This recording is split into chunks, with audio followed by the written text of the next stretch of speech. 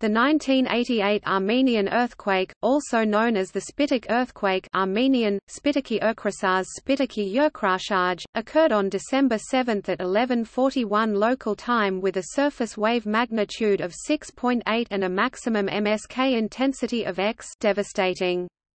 The shock occurred in the northern region of Armenia, then part of the Soviet Union, which is vulnerable to large and destructive earthquakes and is part of a larger active seismic belt that stretches from the Alps to the Himalayas. Activity in the area is associated with tectonic plate boundary interaction, and the source of the event was slip on a thrust fault just to the north of Spitak. The complex incident ruptured multiple faults, with a strike-slip event occurring shortly after the initiation of the main shock. Between 25,000 and 50,000 were killed and up to 130,000 were injured. Seismologists thoroughly studied the effects of the Spitak event, including the main shock and aftershock fault rupture mechanisms, and were on site setting up temporary seismometers before the end of 1988. Earthquake engineering experts scrutinized building construction styles and found fault in the poorly constructed apartments and other buildings that were built during the era of stagnation under the rule of Leonid Brezhnev.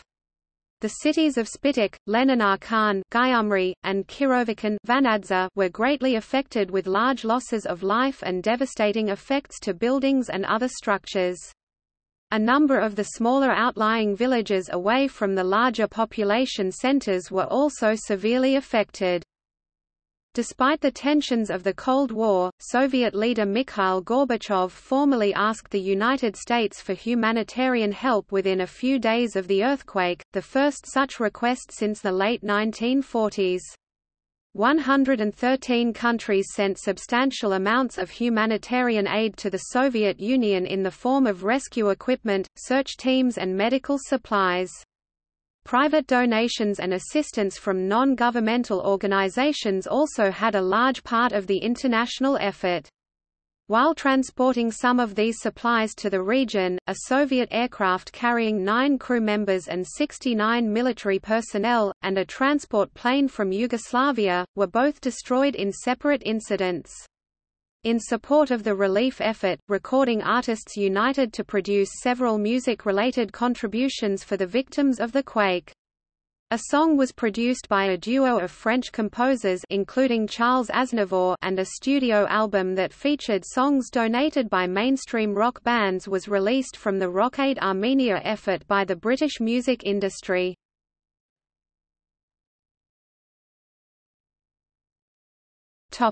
Preface. Beginning with late 1987, the Caucasus region was experiencing a surge in political turmoil, with large and near-constant demonstrations being held in the capital of Yerevan beginning in February 1988. For the 15 months prior to the earthquake, and at times up to hundreds of thousands of protesters, represented by the Karabakh Committee, were demanding both democracy and the unification of Nagorno-Karabakh, administered by Soviet Azerbaijan but disputed autonomous territory with an 80% Armenian majority and the Azerbaijani minority in the mountains of the Karabakh region. The unrest and the opposition movement began in September 1988, with negotiations between the Karabakh Committee and Gorbachev taking place throughout most of 1989. The relationship between the Soviet authorities and the Armenian society took a turn for the worse in March, and the developments climaxed in November when a state of emergency was declared, along with a nighttime curfew, and a mass movement of up to 50,000 Armenians fleeing ethnic violence arrived from Azerbaijan.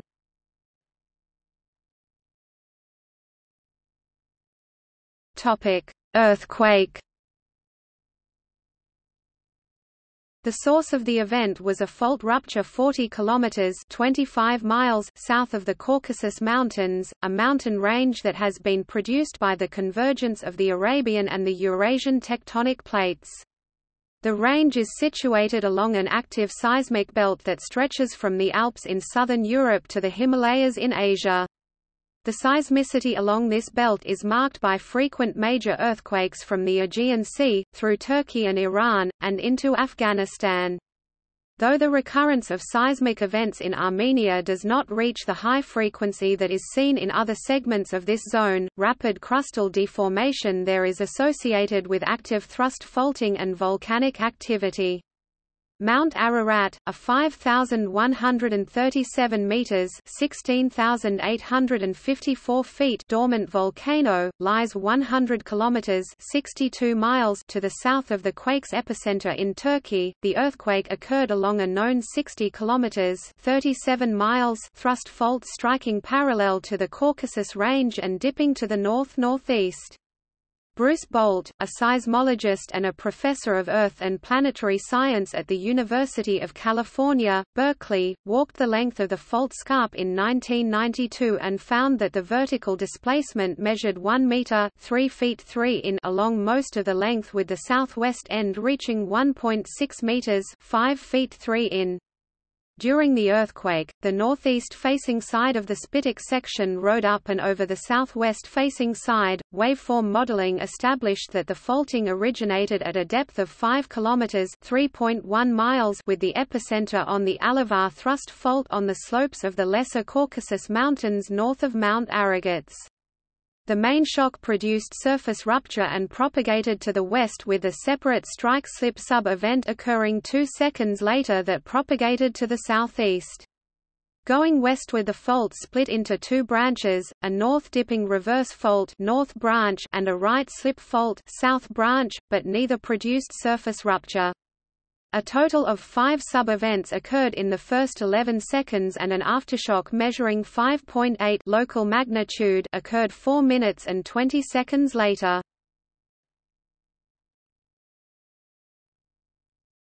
Topic: Damage. Some of the strongest shaking occurred in industrial areas with chemical and food processing plants, electrical substations, and power plants. The Metsamor nuclear power plant, around 75 kilometers (47 miles) from the epicenter, experienced only minor shaking and no damage occurred there, but was eventually closed for a period of 6 years due to vulnerability concerns. It was reopened in 1995 amid criticism of lack of training, political instability in the Caucasus region, and accusations that the plant was of inadequate design. At that time, the International Atomic Energy Agency Assistant Director General Maurice Rosen said of the situation, "You would never build a plant in that area, that's for sure, with what's known now." Many buildings did not hold up to the shaking of the earthquake, and those that did collapse often lacked any survival space, but lack of effective medical care and poor planning also contributed to the substantial scope of the disaster. Buildings that didn't collapse featured well-maintained masonry and skeletal components that were joined together adequately in a way that allowed for the building to resist seismic waves. Most bridges and tunnels and other public infrastructure withstood the earthquake, but hospitals did not fare well.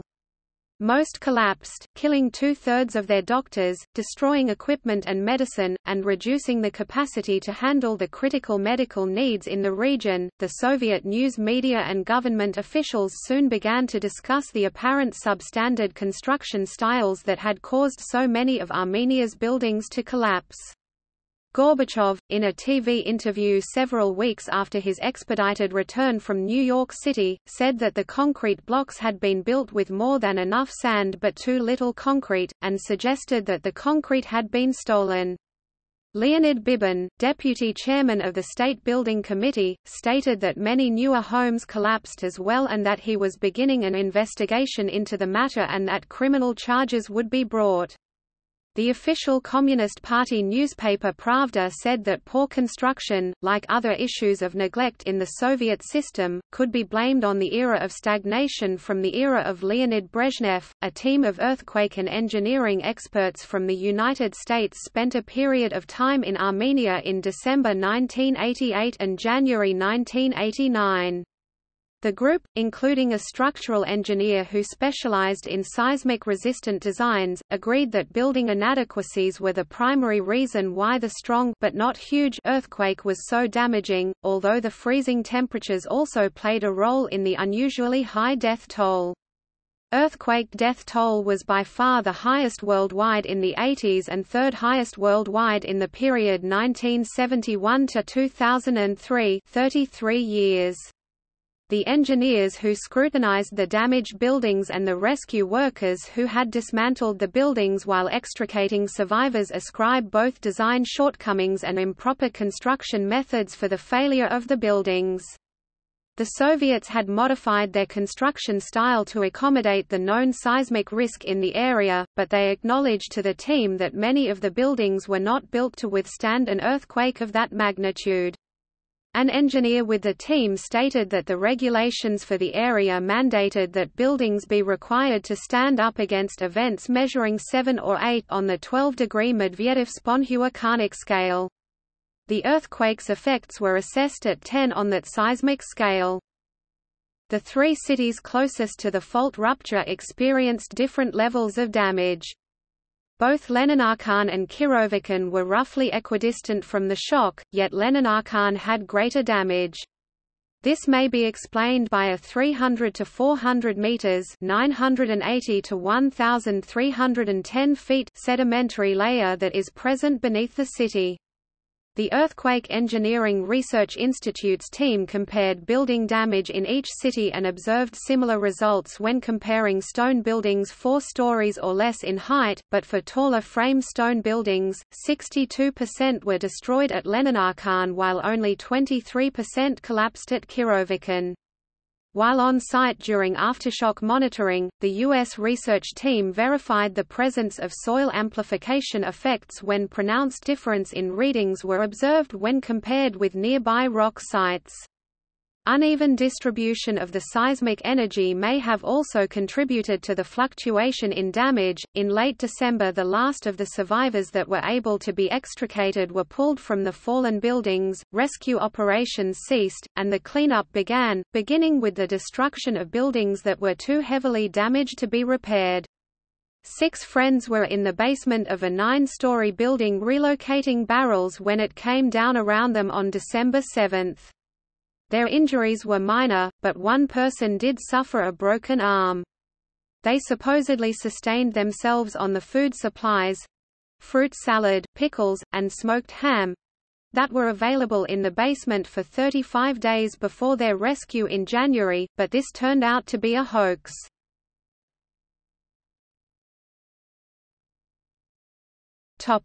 Aftershocks. The area where Armenia lies is of interest to seismologists and geologists because of the relatively early stage of continental collision occurring there and because the earthquake's strong aftershock sequence and significant surface faulting presented scientists with an environment to study reverse faulting. 12 days after the main shock, a French-Soviet team installed a temporary seismic network in the epicentral area to record aftershock activity. A separate expedition from the United States also visited the site. The initial portion of work included nearly a full week setting up the seismometers and optimizing their operation and, with that complete, 2 full weeks of continuous operation was then completed with 26 seismometers covering an area over 1,500 square kilometers. The final stage concluded with 7 weeks through the end of February 1989 of continued monitoring with a reduced capacity of 20 units. The instrumentation included 10 smoked paper analog seismometers that were configured to allow for 48 hours of continuous single-component data recording. 6 digital recorders built by the Institut de Physique du Globe de Strasbourg were also used to record signals from 3-component seismometers. 8 of the selected sites were equipped with a vertical component velocity transducer along with an FM telemetry link to transfer data back to a central station where a 3-component unit was stationed. There the seismic signals were digitized, along with an internal time signal and an external DCF-77 time signal, and stored on magnetic tape. The tapes were then played back and the P-wave and S-wave arrival times were used to automatically determine aftershock locations. Approximately 200 aftershocks were recorded each day for the first several days of the expedition, and at the end of the recording period in February the equipment was still picking up around 100 shocks per day. The team then set out to determine an accurate velocity model using data from the more accurate telemetry network. The Soviet geophysicists detonated 100 kilograms of TNT in a hole drilled near the main shock epicenter, and the resulting shock waves were detected and used to help pinpoint a more accurate crustal velocity value of 5.3 to 5.4 kilometers per second. The epicenters of the recorded aftershocks formed a relatively narrow 50 kilometers (31 miles) band. On the east end the events were shallow, while the western side, where the majority of the larger aftershocks were concentrated, the hypocenters were up to 14 kilometers (8.7 miles) deep. The shocks at the southeastern segment indicated right lateral strike-slip movement along a nearly vertical fault, and may have been related to the Alivar fault. Moving westward closer to the central segments though, a transition of the fault type was becoming apparent, where an almost equal distribution of reverse fault mechanisms were observed as the strike-slip type. The east-central segment coincided with the surface breaks between Spitak and Gekazar, while the west-central portion's break was concealed under an anticline and was not visible at the surface. Along the western segments the faults split into two branches, with one to the southwest and the other to the northwest.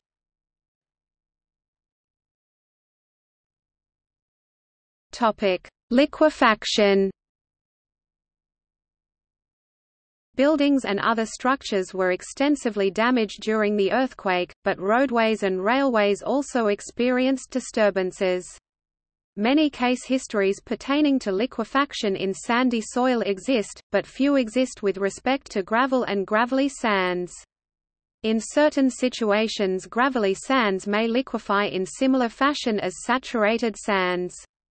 The first well-documented case of liquefaction in gravelly sands was in regard to the 1983 Bora Peak earthquake in the United States. Several investigations of that event took place in the 1980s and early 1990s, and the primary conclusions were that a critical condition for liquefaction to occur in that type of soil was the presence of a low permeable crust that did not allow pore water pressures to subside, and that the assessment method and associated standard penetration test values used with sandy soils also applied to gravelly soils. 3 locations between Spitak and Nalband to the west that were within several kilometers of the fault were examined for ground disturbances, and each site was scrutinized for the effects of liquefaction.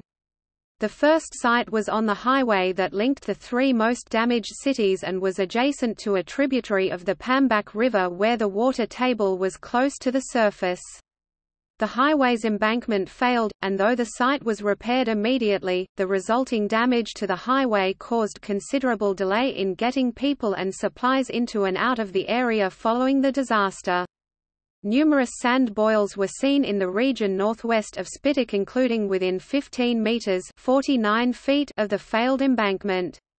A second site that was close to the fault, also near the Pambak River and with similar soil deposits, did not experience liquefaction, though it would have experienced the same high peak ground accelerations as the failed highway embankment.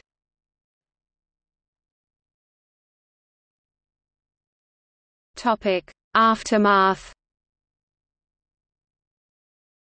Avant-garde musician Pierre Schaeffer led a 498-member French rescue team to look for survivors in Leninarkhan, and worked there until all foreign personnel were asked to leave after the plan to bulldoze what was left of the ruins was formulated. The total number of volunteer rescue personnel in Leninarkhan totaled 2,000, with teams from Austria, Canada, Switzerland, the United States and Yugoslavia. Nikolai Rajtuf, the then chairman of the Council of Ministers, was awarded the National Hero of Armenia for his work in rebuilding the city following the earthquake. 78 people were killed while on a relief mission to Leninarkhan when a Soviet Ilyushin Il-76 crashed on approach to the airport there. 9 crew and 69 military personnel were on board the plane that struck a helicopter in foggy conditions at the small airport that was overrun with rescue flights. In the days following the earthquake, the normally quiet airstrip was receiving up to 180 flights per day carrying food, medical supplies, and disaster management experts. Those who were killed on the plane were planning to join an estimated 20,000 soldiers and 85,000 civil defense workers in rescue efforts by searching for survivors, supplying food and water, and setting up sanitation facilities in the region. At the Yerevan airport, Western pilots reported a breakdown in air traffic control communications, with flight controllers not delivering the necessary flight navigation instructions, allowing for a critical lack of separation as foreign planes made their way into the area. A second air transport incident occurred the following day at Yerevan, capital of the Armenian Soviet Socialist Republic, when an Antonov An-12 from Yugoslavia crashed, killing all 7 crew on board. The crash was blamed on the pilot's failure to properly adjust the altimeter following a miscommunication with the air traffic controllers. A group of French recording artists and actors came together with the French writer and composer Charles Aznavour to record the 1989 song, Pour toi Arménie, for you Armenia. Aznavour, together with Armenian-French composer Georges Garvarentz, formed a foundation called Aznavour for Armenia, and composed the song as a call for help for the Armenians. It took 6 weeks from the creation of the song to completion of the disc, and with almost 2 million copies sold, the foundation was able to build 47 schools and 3 orphanages for the victims of the disaster. Rock Aid Armenia, also known in earlier stages as Live Aid Armenia, was a humanitarian effort by the British music industry to raise money to help those affected by the earthquake. A monument, Armenian Earthquake, expressing the appreciation of the Armenian people for assistance from the U.S. was erected in Washington, D.C. in 1990.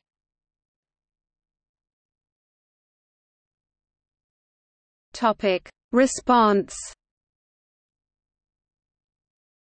Gorbachev set aside 5 billion rubles, about $8 billion US, in funds for a start on what would likely be a recovery cost that would exceed the cleanup bill for the 1986 nuclear and radiation accident in Ukraine. While foreign doctors did assist with the Chernobyl incident, the Soviet relief effort after the earthquake was augmented by the largest foreign cooperation since World War II. That deluge of Western aid was a byproduct of the disaster that may have had a positive effect on Soviet Union–United States relations. The cost of rebuilding would be a severe obstacle for perestroika, Gorbachev's plan for economic restructuring.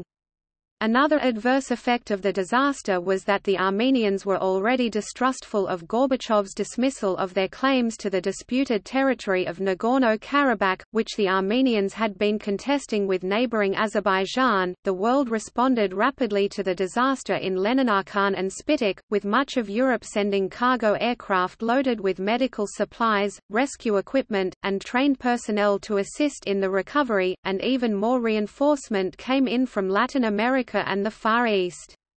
Mikhail Gorbachev was in New York on his first day of visits with Ronald Reagan and George H. W. Bush at the time of the earthquake, and once the scale of the disaster was realized, a quick departure was made back to Armenia, with the Kremlin formally asking for American help.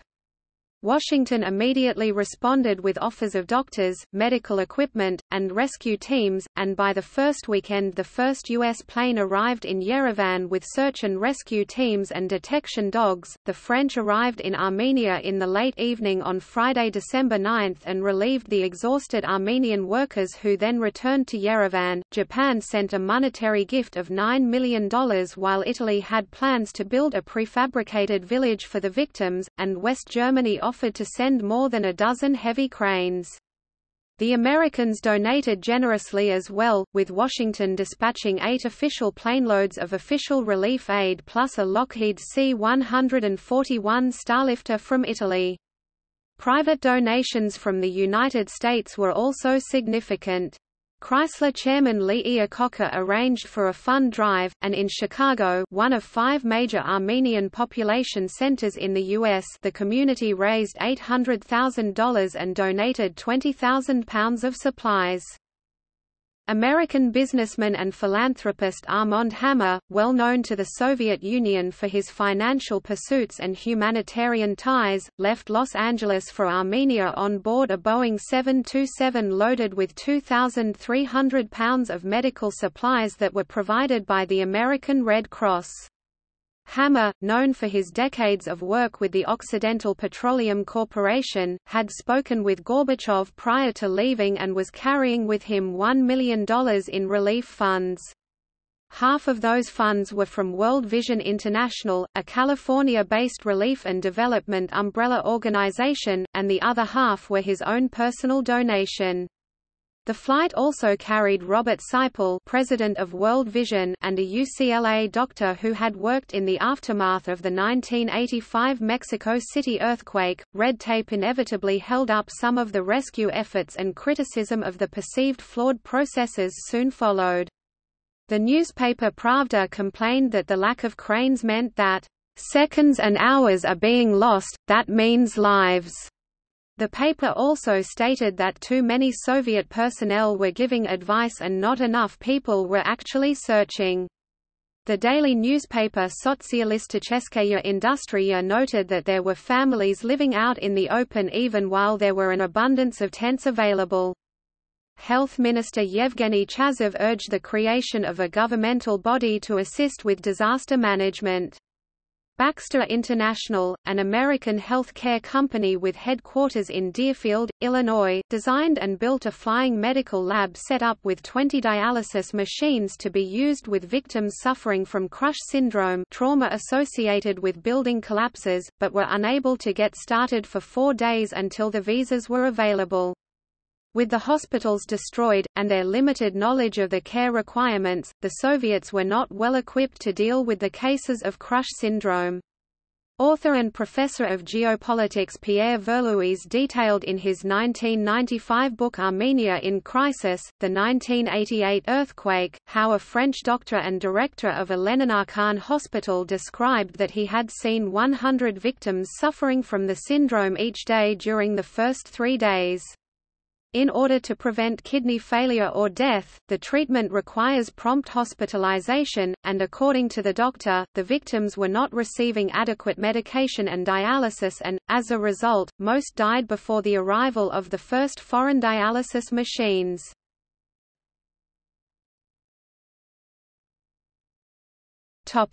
Rebuilding. In February 1989, 100 construction workers were assembling temporary housing for themselves in Leninarkhan with a plan to start on the local population's housing by the end of the month, though schools and factories were also on the list of facilities to be rebuilt. Deputy chairman of a city building and architecture council said that updated building codes like those in the United States were being drafted, along with a strict requirement that the new protocols be respected and that the new buildings would be no taller than 4 stories and would be located away from areas with the highest seismic risk. Other officials decided that the town would be relocated several miles to the southwest. As of July 1989, about $500 million in donations had been delivered to the Armenians from 113 countries. Most of those funds went into the initial relief work and medical care plus the beginning portion of the rebuilding phase.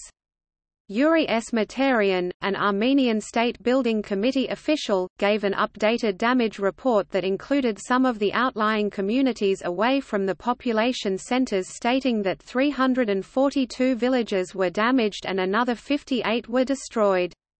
The negative effect the earthquake had on the economy of Armenia was apparent. Matarian said that 130 factories were destroyed and 170,000 people were out of work.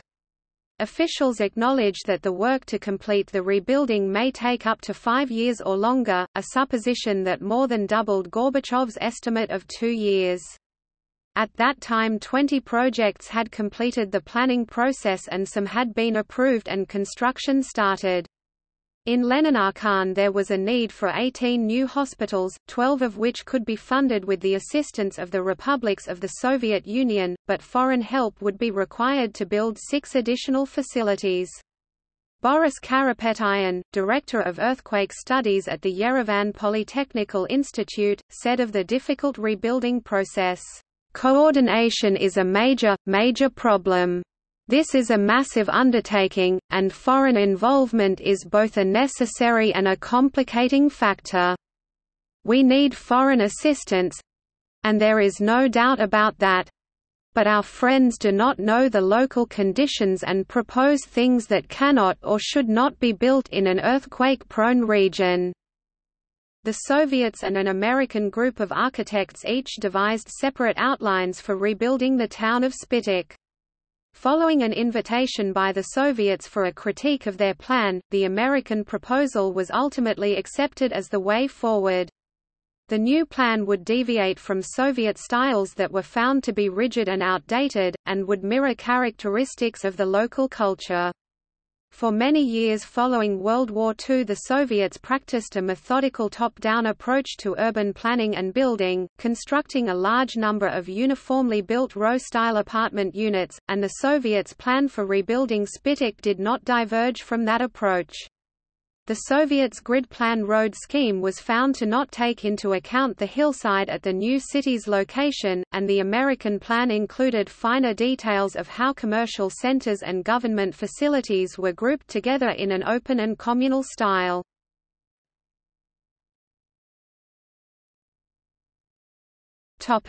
Gallery.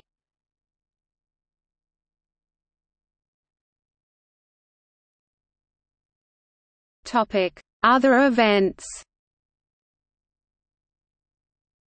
The Sakhejor earthquake on October 20, 1827, was centered about 50 kilometers (31 miles) southeast of Spitak and had a maximum intensity of 8 on the Medvedev-Sponhuakanic scale.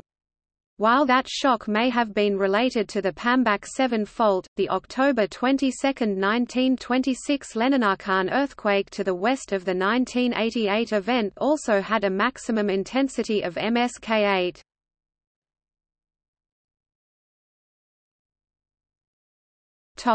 See also: Armenia portal, Earthquake 2016 film, FEMA Urban Search and Rescue Task Force, Geography of Armenia, List of earthquakes in Armenia, Lord Byron School, Gyumri, Ministry of Emergency Situations, Russia, Out of the Ruins, Urban Search and Rescue Virginia Task Force 1.